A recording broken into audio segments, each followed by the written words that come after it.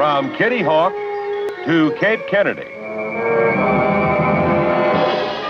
NASA, the National Aeronautics and Space Administration presents Aeronautics and Space Report.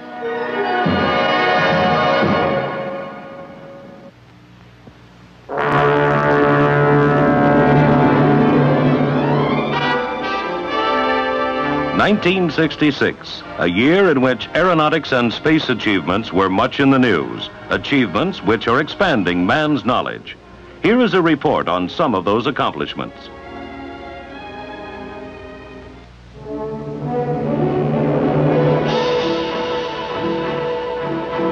This animation shows how Surveyor 1 looked as it came in for a soft landing on the moon. The date, June 2nd. As evidenced by these photos, a spacecraft can land on the lunar surface, and probably a man can walk on it. Some of the terrain is very similar to our soil. A man would leave footprints as he would in sand. Many rocks dot the moonscape. Future flights will photograph other possible manned landing areas and carry instruments to measure surface hardness, information needed before men land there. Charting actual landing sites for the astronauts is the job of Lunar Orbiter. 2 of the 850-pound satellites have orbited the moon, photographing and mapping wide areas, sometimes sweeping as low as 25 miles above the surface. Here are some of the pictures helping to determine the height and slope of lunar mountains and the depth of craters. These remarkable views show the crater Copernicus. Pictures, too, of the backside of the moon, and a view of Earth from 240,000 miles in space. The Surveyor Lunar Orbiter combination has returned valuable scientific data about the moon, helping pave the way for the first lunar explorers.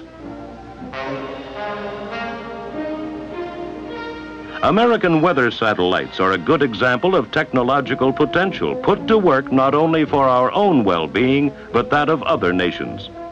The high-flying picture takers have given advance warnings on everything from hurricanes in the Gulf of Mexico to great sandstorms in North Africa and Arabia.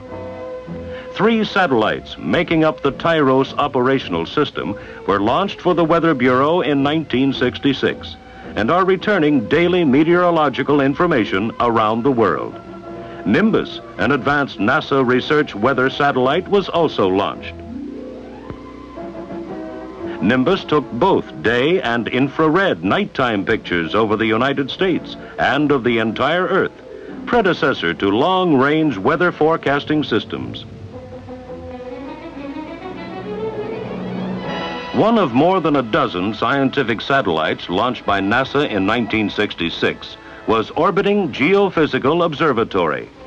Nicknamed OGO, it studies space phenomena such as radiation belts, solar plasma, magnetic fields, their effects on each other and the Earth.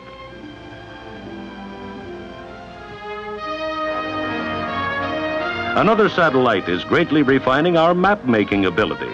Appearing as a bright new star, it is called Pagios. Pagios carries no instruments. By reflecting sunlight from its 100-foot shiny surface, it provides an orbiting point source of light. Serving as a beacon in the sky, the satellite is simultaneously photographed by widely separated ground stations throughout the world.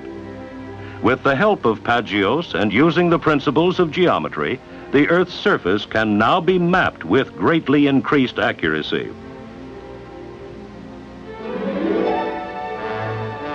Two Pioneer spacecraft were launched into orbit around the Sun, Pioneers 6 and 7. Between now and 1970, an entire series of these sun watchers will be put into orbit around the Sun, investigating, reporting.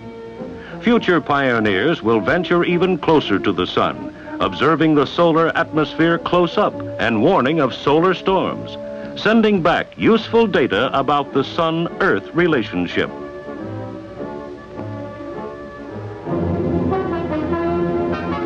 More than 300 sounding rockets were launched from various locations around the world. These small rockets play an important role as they scientifically probe the atmosphere and ionosphere. testing out equipment and experiments to be flown on future satellites, and helping us better understand weather and communications. Sounding rockets, so reliable and flexible they can be launched during sub-zero weather, or from on board a ship at sea to take measurements during a solar eclipse.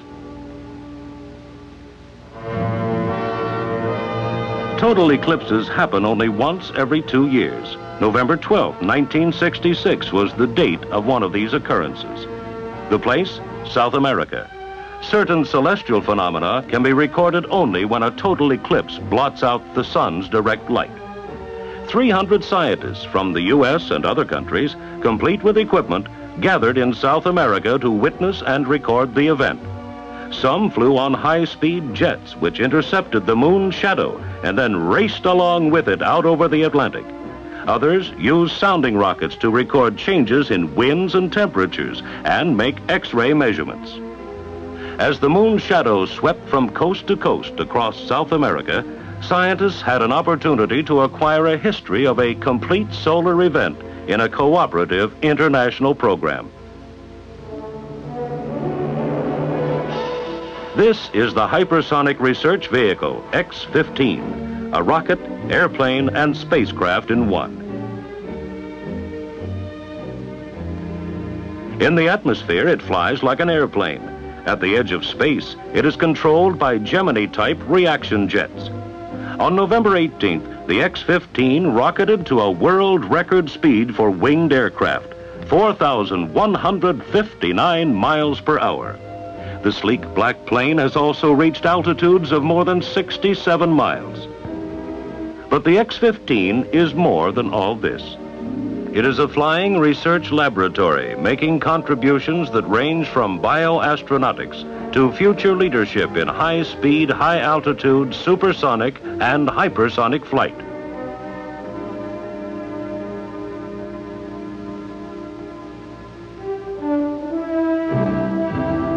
There may be a need someday to shuttle men and equipment between orbiting space stations and Earth. It is for this reason that NASA has been studying lifting bodies.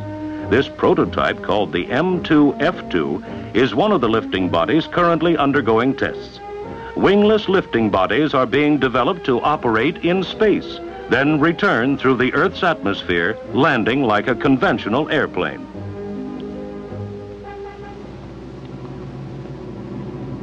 Research continued in developing systems that might power future space missions, yet undefined.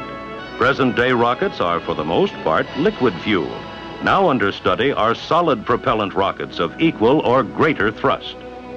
The Florida Everglades was the site of the second test firing of a powerful solid fuel rocket motor. The 8-story tall motor spewed out a pillar of white-hot flame from its exhaust nozzle. The so-called large solid burned 840 tons of rubber-like fuel at a rate of 6 tons per second.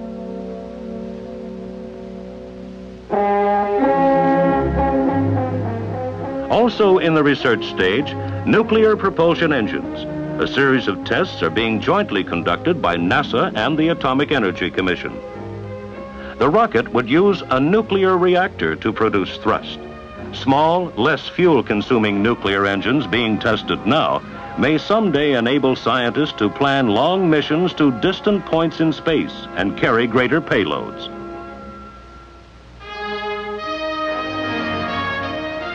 Project Gemini, this country's second manned venture into space, falls between the experimental Mercury program of the early 60s and operational Apollo flights. We've gained much experience from Gemini, nearly 2,000 man-hours in space, experience which has direct application to the Apollo program. There were 5 Gemini flights during the year, rounding out a series of 12, 10 manned, 2 unmanned. Gemini operated in a building block fashion. Experience learned from one mission was applied to the next. This included both the successes and failures. Gemini's major requirements: rendezvous and docking, long-duration missions, learning to work in space, and the ability to bring a spacecraft down to Earth close to a desired landing point. By the end of 1965, we had satisfied the long-duration mission requirement. During March 1966, Gemini 8 astronauts Armstrong and Scott carried out the first rendezvous and docking with an orbiting Agena, but all did not go well.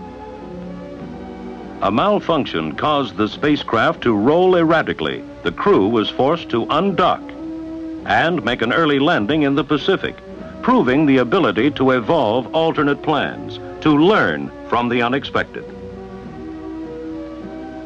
Gemini 9 had a double problem. The Agena could not be put into orbit, and as you can see here, the shroud surrounding a substitute target did not come completely off. Even so, Stafford and Cernan rendezvoused 3 separate times with what they called the angry alligator, and Cernan spent more than 1 orbit outside the spacecraft. Then Gemini 10, when astronauts Young and Collins met with and latched onto an orbiting Agena. The docked craft then powered up to rendezvous with the Agena vehicle left in space from the Gemini 8 mission. In addition, Mike Collins became the 3rd American to practice extravehicular activity, although trouble with his oxygen system shortened the spacewalk. Gemini 11 was also a successful flight. A new altitude record of 860 miles was established with the docked Gemini-Agena combination. As in the 2 previous missions, EVA was cut short, this time because of fatigue.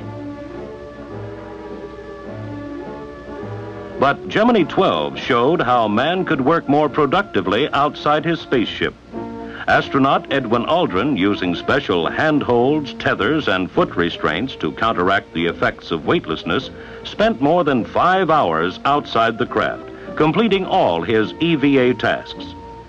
A 100-foot line was attached between Agena and Gemini, conserving valuable fuel, and even creating a small amount of artificial gravity. During all the Gemini missions, many important scientific and engineering experiments were carried out, and hundreds of photographs like these are giving us a better understanding of our Earth. Of special significance, too, has been the ability gained to control a spacecraft during the all-important re-entry, an ability which has allowed Gemini to land within full view of the recovery forces. Gemini has prepared us well for all future manned missions into space.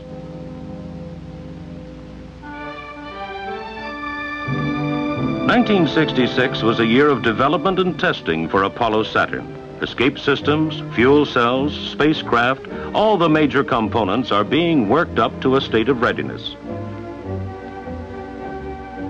3 uprated Saturn I rockets were sent aloft from Cape Kennedy to check out the performance of the launch vehicle and unmanned spacecraft. All went well, including recovery in the South Atlantic. This a prelude to manned Apollo missions. At the Kennedy Space Center, a full-scale engineering model of Apollo and the Saturn V rocket were put together inside the newly built Vehicle Assembly Building. From there, a giant crawler transported the rocket and craft to the launch pad 3 miles away. 1966, a year of exploration and investigation, whether building toward faster, more efficient planes of the future, developing space hardware at industrial plants throughout the United States, or performing basic research at university and government laboratories. 1966 was a year of progress in both aeronautics and this country's continuing peaceful exploration of space.